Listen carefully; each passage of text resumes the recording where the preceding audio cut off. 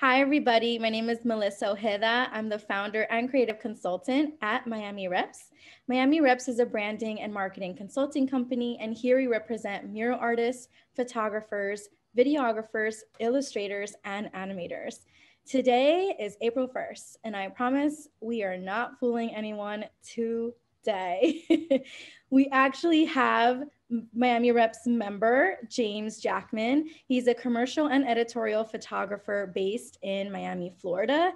His work is unlike anything that I have seen recently. He actually has a very unique style. It's a reportage documentary like style brand narratives. And that was something that I really, really loved about his work.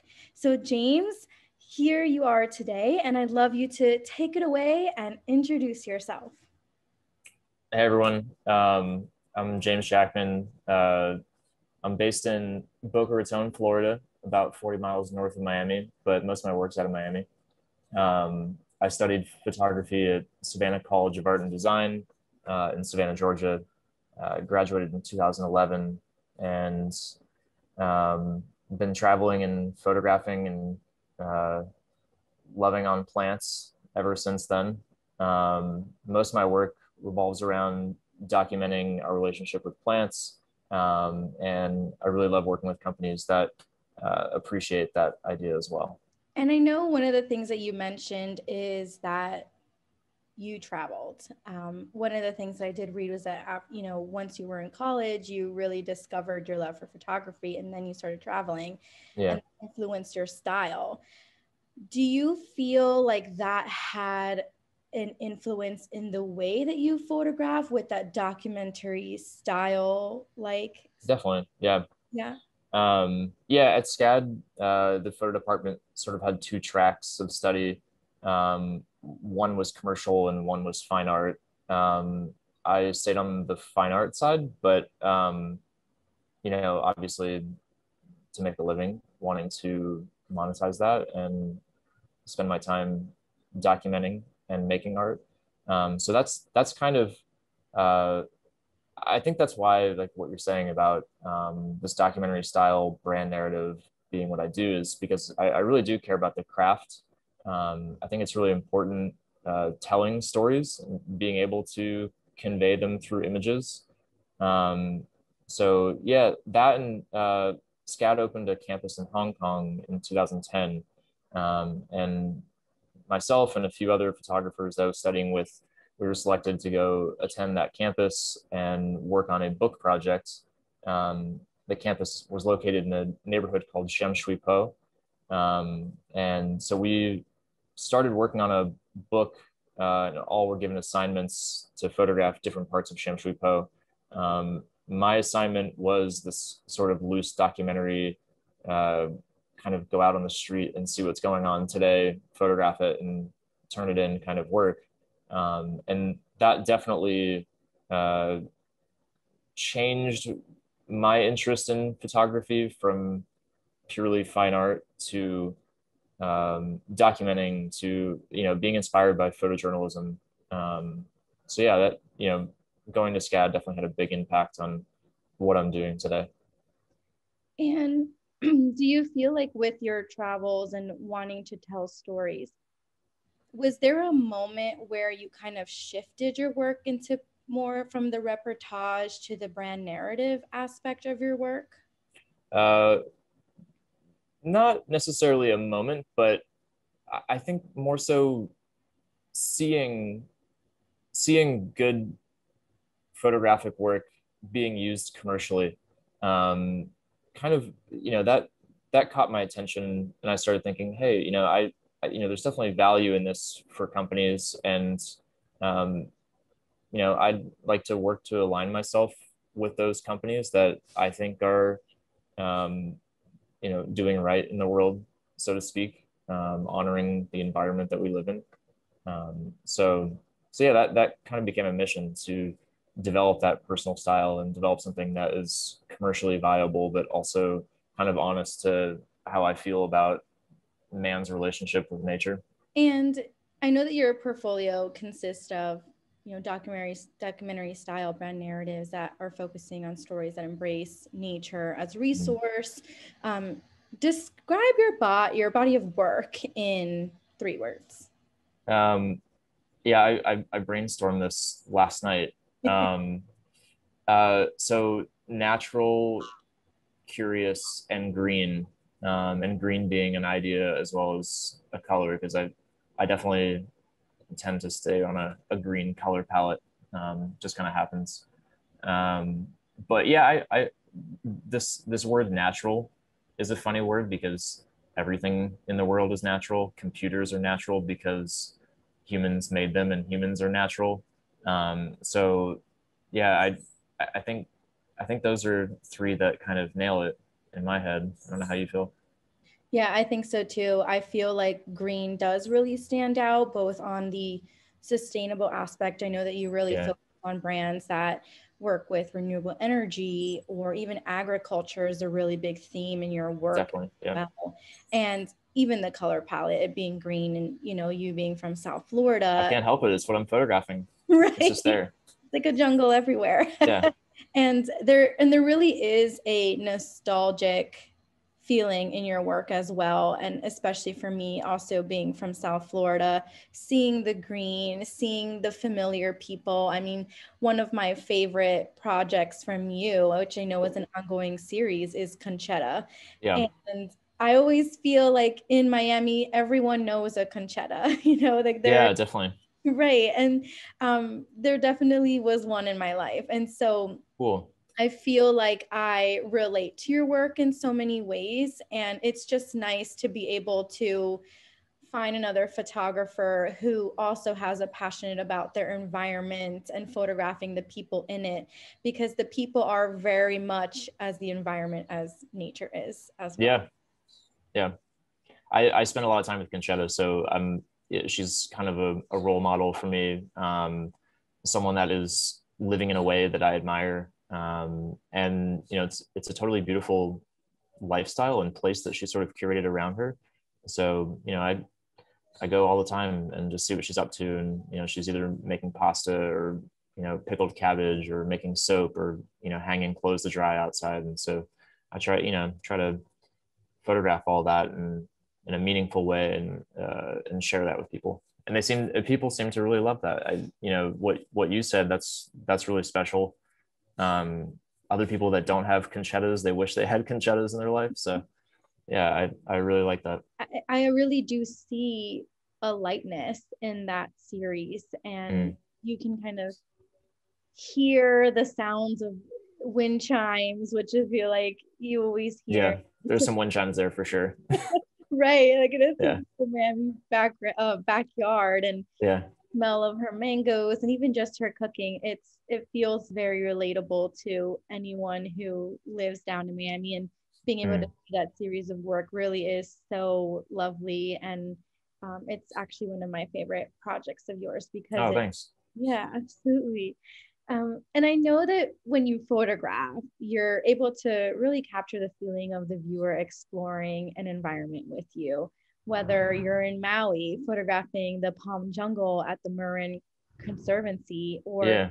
you're shooting for the ongoing series with Conchetta as well, exploring her backyard and picking the fruit with her. And was there a specific memory or moment in your life that inspired the work that you create today? Um, it's hard to say exactly, where artistic inspiration comes from. I mean, there's definitely other photographers, that I could pull up that inspire me. But everyone has their own unique way of working. I definitely, I mentioned studying in Hong Kong and walking around and photographing there. And to be completely awestruck by a city, like the first time traveling abroad, pretty much, to show up in a place like Hong Kong, that's so incredibly chaotic. To make sense of it, I think, you know, or to convey it to people, you really do have to focus on those details, on those things that, you walk around and you're on some quiet street and you say, oh, wow, look at, this guy's working on carving a casket, you know. Hong Kong is unique in that the trades are very much out on the street to view.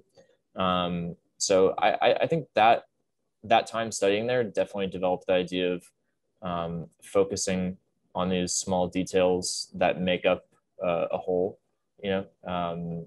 And I tend to be quiet when I photograph, especially like working with Conchetta and stuff like that. I kind of just watch and see what she's doing. And there's, you know, maybe little movements or ways that something is being held that interest me. And I think it is almost voyeuristic in a sense. You know, if you've ever kind of watched someone do something in public and you think, wow, that's funny the way they're doing that, or that's kind of cute how they're doing that. There's a photo I took in Havana of two people just holding hands, like standing at the edge of a street, like waiting to cross. Um, and that is, you know, that touches me, seeing people being gentle with each other. And so I like to capture those small moments like that, rather than focus on, although I do photograph, you know, a landscape or a cityscape or something like that. I really think it is those small things, those details that are interesting.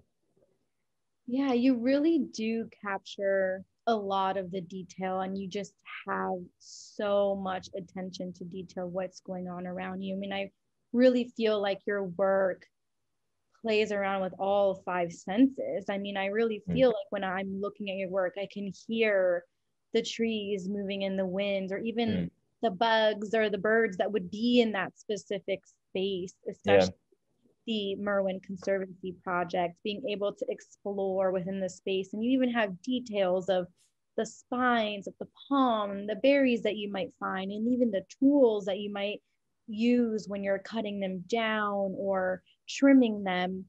That is something that I think is so great that you do in your work, and that Thanks. you're really able to find that push and pull in a lot of your work that I feel like sometimes is missing in storytelling. Is you're able to really show the entire environment, but then also show the close-ups and the details Yeah. that we might be missing or might not even see as Yeah. a photographer. And that's something that I really love in your work, is your Oh, ability thanks. to do that. And we know as photographers, our work comes from a place of inspiration and oftentimes experience. I know that you're a gardener. Yeah. And as a gardener, did you feel that your connection to nature had an impact on the way that you photograph?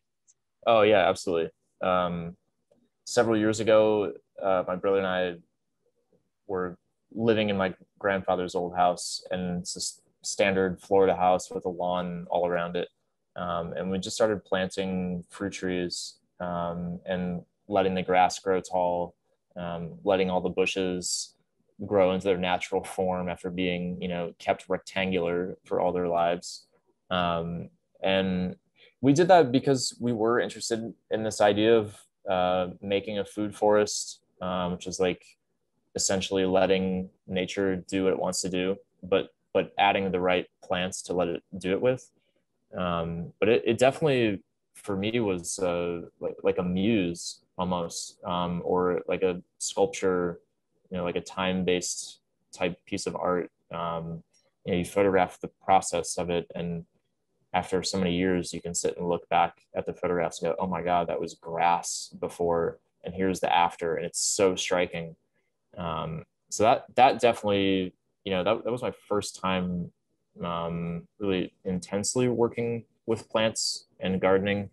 I don't want anyone to think that like I plant plants in a row and they all come out like perfect vegetables. I more so work with perennials, and down here that's banana trees and yucca and mango trees, and I like a lot of those bigger things, stuff you don't normally find in the grocery store, pretty much. But yeah, absolutely. I'm, you know, working with plants, not so much on a daily basis anymore. But I'm, you know, whenever I come across something that I want to plant, I'll bring it over to a friend's house and say, hey, you know, can I put this in the ground here? I promise you'll get some fruit. So that's kind of my gardening style and my inspiration for photographing those things. And, you know, there's also something special about being able to like pick up the dirt and see the detail of the dirt and like what's Oh yeah, there. there's a lot going on in there. Right. There's so much going in there, going Yeah, on. It's very much alive, just like everything around us. So definitely. I definitely see that connection. Yeah. And I know one of the things I really, really wanted to talk about today is your most recent project that you did with Tucka, Seville, and Zach. Yeah. Documenting bee grafting. And I actually had no idea what bee grafting was. And I did a bit of research, saw a couple of videos, and it's very, very interesting. It's wild for sure. Yeah. And Tucka and Zach are both commercial beekeepers and queen producers in Florida. So, what exactly is bee grafting and how did you come across this project? Um, well, I met Tucka at a like small community gardening event down here, and I was sitting next to Tucka. She just pulls out um, these queen cells. She was just carrying them around in her bag. She just had, like 5 or 6 queen bees in her bag. And so I was pretty curious. And I just finally got to a point where there was a workshop and I was able to come photograph it. And so people came from really all over the country to study with Tucka and Zach and learn this grafting technique. So I'm not extremely technical with bees, but I can give a rough explanation of what went on. So apparently some hives can be queenless, and in order to add a queen, you need to somehow come across one. And so the grafting is uh, is a way to create a queen that wasn't there previously. So they take apparently there's the bees make different cells inside the honeycomb, and some of them are different shaped. I don't know how exactly they tell the difference, but um, they take the larva from the cell where the bee was supposed to be a worker bee. And I guess the larva at that state can turn into anything. So they carefully remove it from that worker cell and they place it into a queen cell, which is, it's like an artificial thing that we've created that tricks the bees into thinking it's a queen. And so they'll place 6 or 7 queen cells into a queenless hive. And as those queens hatch, they catch them and they move them around to other queenless hives. And somehow that's better. You can make hives and split them around and make more honey, I suppose, is the point of it. But that was my first time seeing something like that. I'm blown away at the delicacy and the study that you have to undergo to be able to do this successfully. The practice that goes into it, and the bees don't seem to mind. That's the other really interesting thing is maybe some bees are more behaved than others, but for the 2-day workshop, I wasn't wearing a bee suit. Some people were wearing hoods. They just preferred never to get stung on the face. I guess I was lucky. I didn't get stung at all. It was absolutely incredible being there and kind of photographing, documenting Tucka and Zach's instruction and the people who were attending the class, seeing them learn and have these, they transfer the larva and get so excited that they did it without crushing the larva. So it was really cool to see the progress for everyone. That's very interesting because it is really such a meticulous process. Yeah, definitely.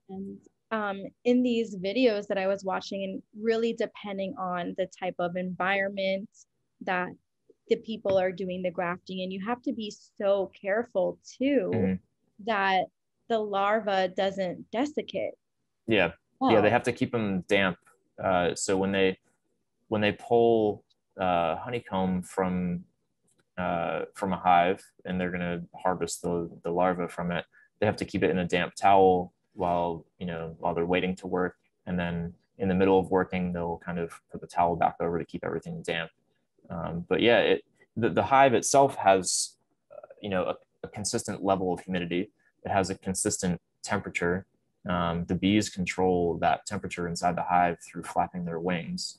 And yeah, there is, we have this term called hive mind, where people are working together towards some goal. And that's exactly what's happening in a beehive. Is all these organisms are working together to keep this one thing alive, which is the larger hive.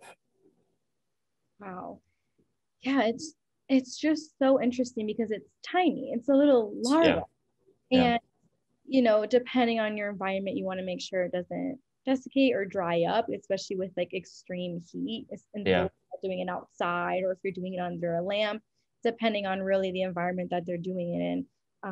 And having to just transport this tiny larva with a graft stick that they use to kind of move it from the cell to the manufactured queen bee cell. It's very interesting, and I feel like you kind of have to have a lot of patience doing it because it's so small, and there's also so many that you can transfer as well in the hive. And it was very interesting for me to see like what that process was like, and even seeing it through your photographs as well. I that goes back to how I'm working and how I'm observing these things that are happening. And I do think a lot about in shooting and in the edit, am I covering all the steps here? Am I illustrating it to some degree where people could look at the images and say, and maybe have some idea of what's going on? But bee grafting, I think some bit of explanation or some background or some knowledge of bees is helpful in kind of understanding what's happening, because you don't get to see it. It's apparently the larva is 24 hours old when they take it out of the cell, and then in another 24 hours, there will be it will have grown and start resembling a queen bee in shape and form, but it's still like in a larval state and still has this white milky outside to it. But you can't, I mean, all that is happening inside the hive. It's hard to, in a two-day workshop kind of cover all that. Right. And it's also happening under a microscope as well. It is, yeah. And, in an interview that Tucka had with Beekeeping Today podcast, she mentions that queen bees are often easy to find because of how the colony interacts with each other, and that a swarm of bees can be about even 12 pounds, which is hundreds or even thousands of bees. And I know that you photographed bees multiple times. One of your projects that I had seen from you was from public hives.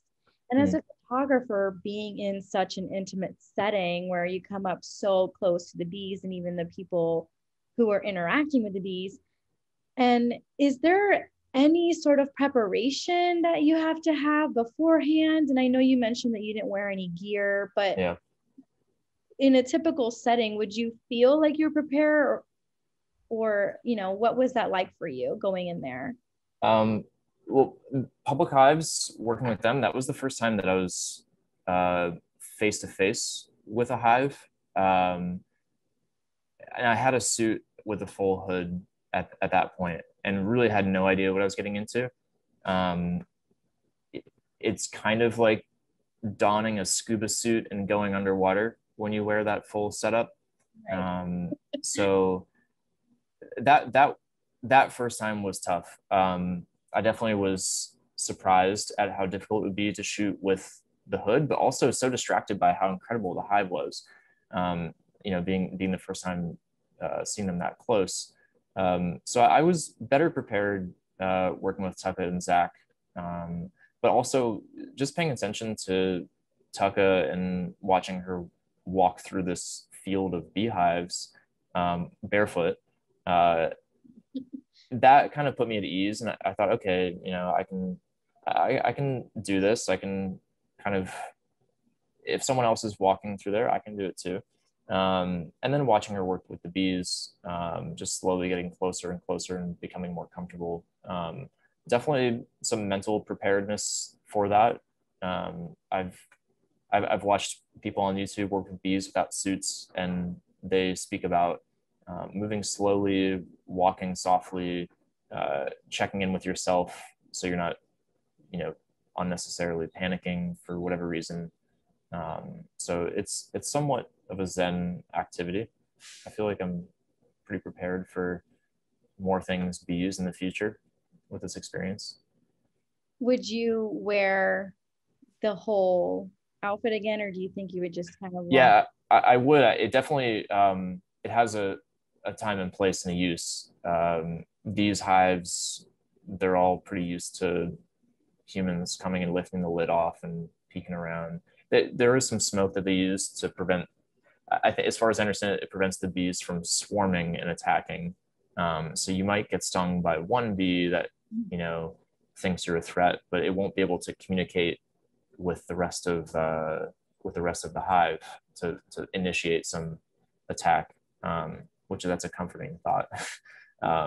But yeah, the suit is useful with bee removal, where you're really angering the hive, or I think there's different species of bee that maybe are more aggressive. And when you get stung, I'm sure a sense of panic sets in, which can then maybe set off more bees stinging you. So yeah, I'm just gonna do whatever, you know, whoever's working with the bees. If they're wearing a suit, I'm wearing a suit. That makes sense to me. Right.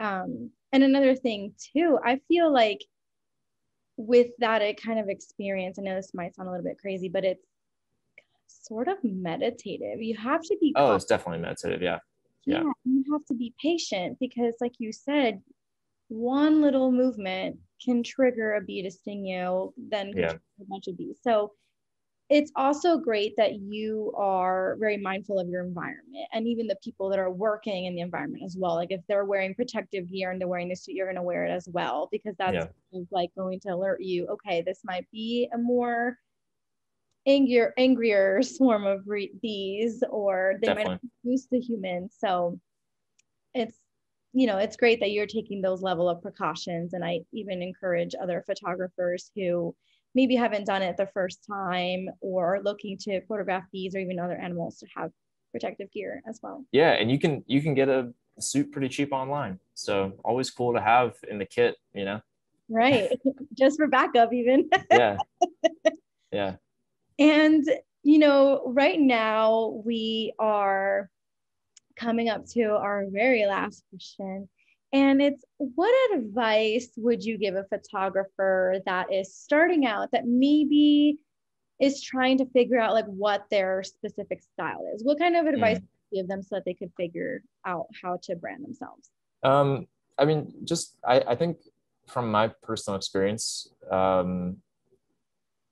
I definitely felt like I had more of a direction or a purpose when I really embraced those things I was passionate about, and that didn't come until after I graduated SCAD. In SCAD, I didn't really work with plants. I wasn't gardening. I knew I was passionate about photography, but I think photography on its own, um, I don't know, it feels a bit like a tool that's not being used for something. If you're just kind of, I guess, obsessed with the process, which is totally fine, just not my cup of tea. So for me, it's an exploratory tool to look at things that I'm fascinated by or curious about, um, and I think that maybe is the best piece of advice I can give is fully embrace what you're passionate about as a subject and document the heck out of it. Show everyone how passionate you are about it, and it comes through in the work, I think. Absolutely. That was excellent advice. And James, I know that you mentioned that you have a couple of new projects coming up. This is really your chance to market yourself and give everyone a heads up of what they could be seeing from you in the near future. For sure. I recently shot a story for Edible South Florida. that'll be on the cover of, I think April. I think it comes out in April, Ooh, the next issue. we're here. Yeah, it's about fungus, so Cool. that's enough of a teaser, I think. And I will be photographing in Maine this summer, visiting some of the islands that are off the coast of Maine. I have a trip scheduled on a lobster boat. Still looking for some good seaweed harvesting stories, and some local gardening stories up that way. And then in August, September, I'll be back on the West Coast photographing for a client that has a hemp farm in Oregon.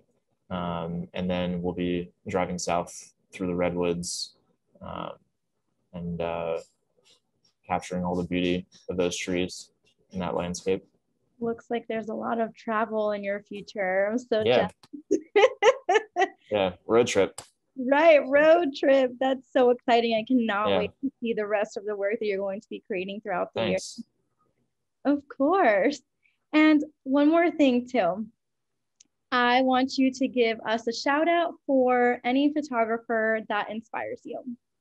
Oh, let's see.